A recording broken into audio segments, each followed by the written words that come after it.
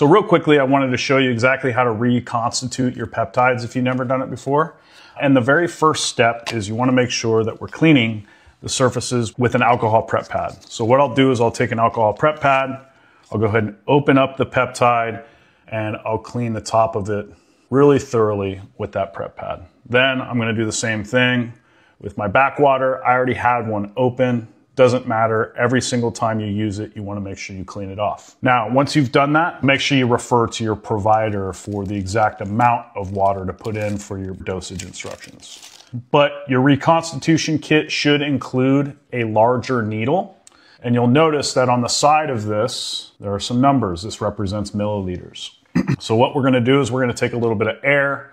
We're going to push that into our backwater. We're going to flip this thing over, push the air in, and then we're going to draw out the amount of water that we need. In this case, we're going to go ahead and use 2 milliliters.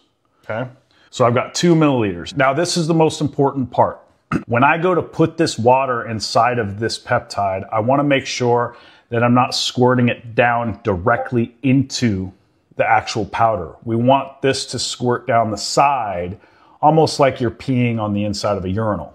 But also understand that these are vacuum sealed. So when I put this water in here, it's going to want to suck it in. It's going to go really quick. So what I like to do is I use my finger to block that plunger from pulling. And I take the needle and I just push it into the side here ever so lightly. And once you're in, you'll feel this thing's already wanting to pull. So then you just make sure that you just slowly release your finger.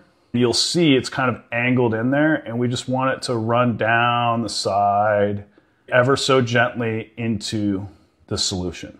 Take your time with this. You can destroy the peptide if you go too hard by pushing the water in there. So once you've got it all the way in, you've got all the water completely in there, you can pull that out, put your lid on your needle.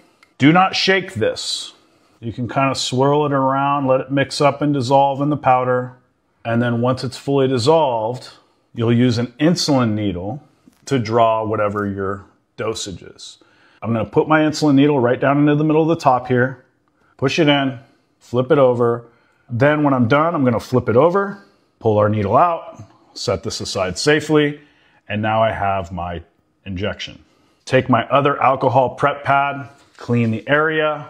We're going to go right on the belly, nice and safe, pinch, and then we'll do our injection. Once you're done, that vial needs to go in the fridge. Keep it cool and only take it out when you're using it.